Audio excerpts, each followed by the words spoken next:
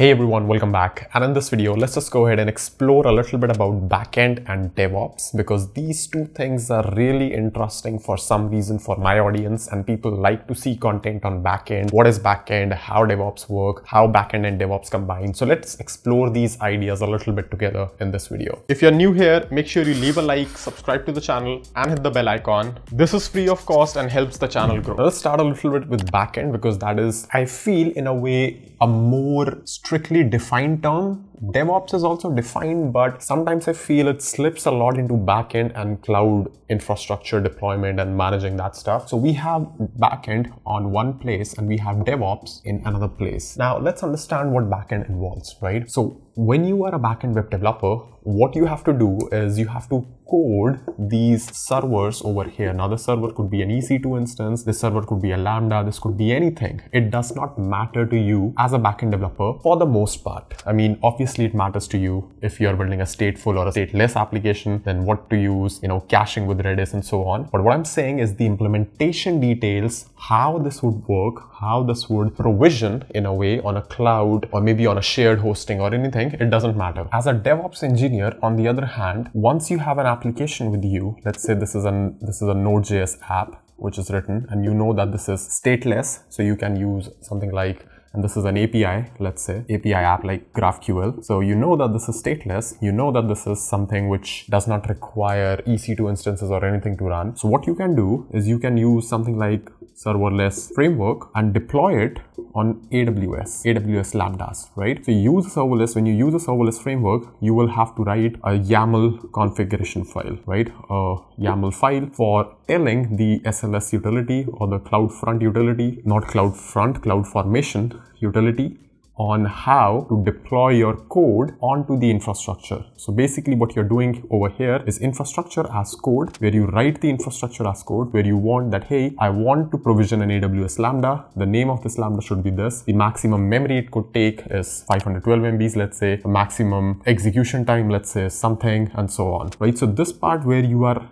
managing the cloud, you can say in a way can come under DevOps part, where you are deploying and managing the cloud. Plus you also, the developer who has written the API, that's the job of a backend developer. But how or where this deployment happens is usually on a CI/CD provider, right? So you might have GitHub Actions, for example. You might have, Circle CI. There are basically unlimited CI/CD tools out there. So you can choose any one of them as a DevOps engineer and run this deployment phase, this deployment cycle on those continuous integration and deployment servers. Plus, you would have to integrate this with your version control system, let's say GitHub, where, once you deploy on GitHub, the CI/CD build triggers. If this is successful, then run test. If not, then report in Slack or, whatever your flow looks like. So you would have to configure this. Now, I do feel that a lot of this part actually comes inside the DevOps part. So you as a person have the responsibility to manage stuff between developers and operations. This is development stuff. This mostly can be considered the cloud deployment part, the operations part, the handling the infrastructure part. And of course, as a DevOps or as a DevOps/cloud person, it's also your responsibility to make sure the infrastructure is scalable, it's hardened against,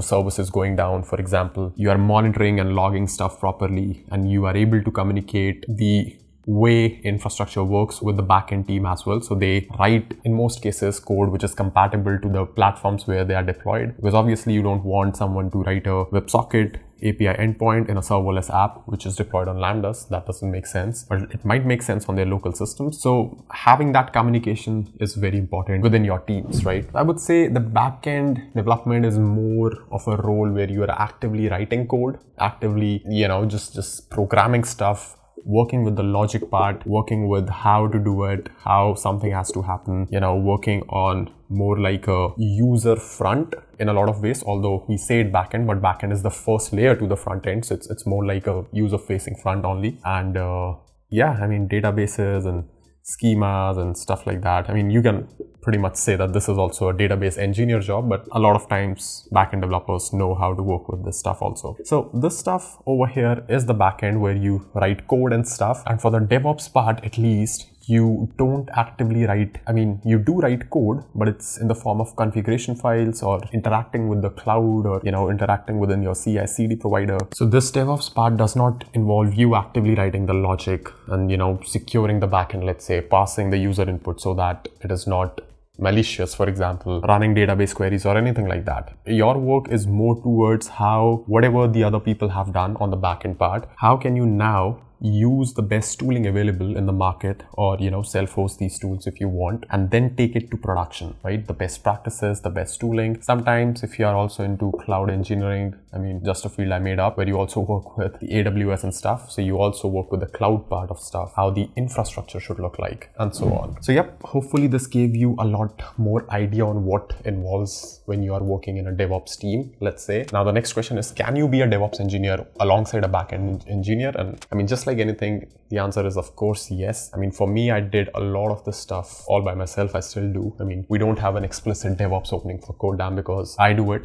partially, but we also have people who do backend know about AWS and deploying and serverless and how things work, right? So it might be an overkill to just go, super hard on full stack plus DevOps plus deployment. So I'm not saying you to, do this. Just saying that this is possible, because I mean, this is possible. People do this all the time. And especially people who are indie hackers, for example, you'll find a lot of them on Twitter. These people have to use all this deployment pipeline and everything. Now, the reason platforms like Vercel or Netlify shine is that they abstract away this whole layer, including the deployment, including the CI/CD part, away from you. So this is abstracted if you're using a cloud, a non-cloud, or I mean, these players are also using AWS anyway under the hood. But these services like Vercel or Netlify abstract away this DevOps layer from you so that you don't have to write all this configuration and manage stuff and deploy it on cloud providers and manage the CI/CD pipelines and all that stuff. That's what you pay for, right? You pay for this abstraction to these services. So I will have some interesting updates on DevOps learning path in codedamn very soon. Stay tuned with us. If you have not checked out the full stack learning path on codedamn, make sure you check out, because we'll be making a few adjustments to the prices in the coming weeks. It's the best time to get started with the full stack developer learning path today if you want to become a full stack developer. And today, at this point, if you just buy in the full stack learning path, you'll get access to the DevOps learning path for free as well whenever it comes out. So that's a bonus. But anyway, let me know what you think about this video in the comments below. That is all for this one. I'm gonna see you in the next video really soon. If you're still watching this video, make sure you comment down in the comment section, I watched this video till the end. Also, if you're not part of codedamn's Discord community, you're missing out a lot on events which we organize on a weekly basis to code. You already know the drill. Make sure you like the video, subscribe to the channel if you haven't already, and thank you so much for watching.